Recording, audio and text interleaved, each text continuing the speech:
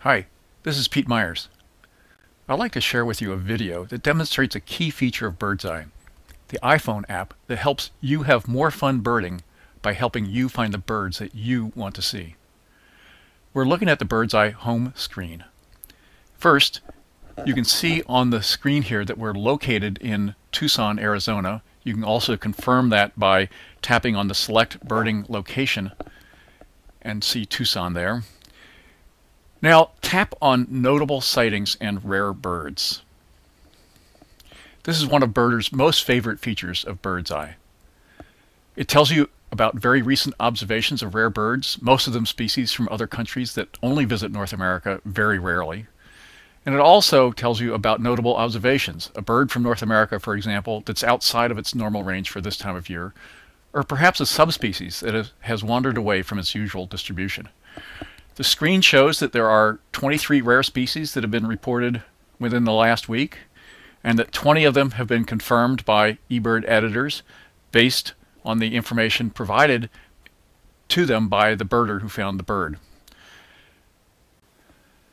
Let's scroll down.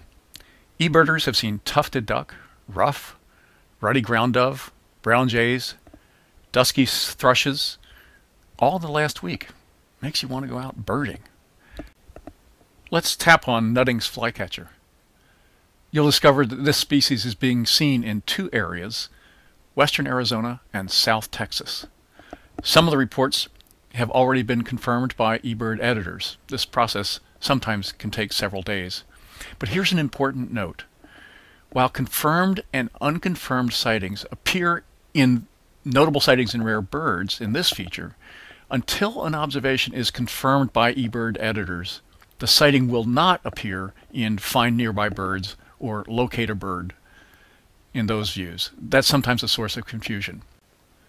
Now let's tap on Notable, and you can see that there are 20 notable observations in a 50-mile radius around Tucson. Wood warblers, hepatic tanager, hooded oriole. As with the other views like this, you can not only get a map of observations and a list of observers, but you can also get Ken Kaufman's text. So let's go back.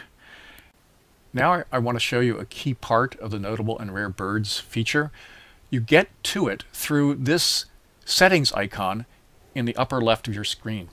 Two panels come up, one for notable observations and the other for rare birds. And these sliders allow you to change the radius of the distance that BirdsEye looks out from your location to find notables and rare birds.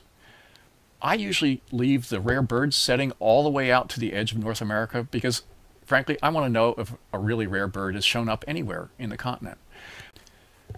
But I usually set the notable sighting radius to something much smaller, usually 50 miles. That's because, while I'm unlikely to chase a common North American species that's out of range if it's a long ways away, I certainly want to know if it shows up in my county. So here's an important limitation for this feature. Observations of rare birds will not appear if no one has reported them to eBird, even if they're on a rare bird alert hotline. And BirdsEye can't predict what the next first record for North America will be, so they won't be in the app either. I look at the rare birds view virtually every day. You never can tell what's going to be next. It's really exciting to see what's showing up on the continent. So thanks for listening. We hope that BirdsEye is helping you find more of the birds that you want to see and to have more fun birding.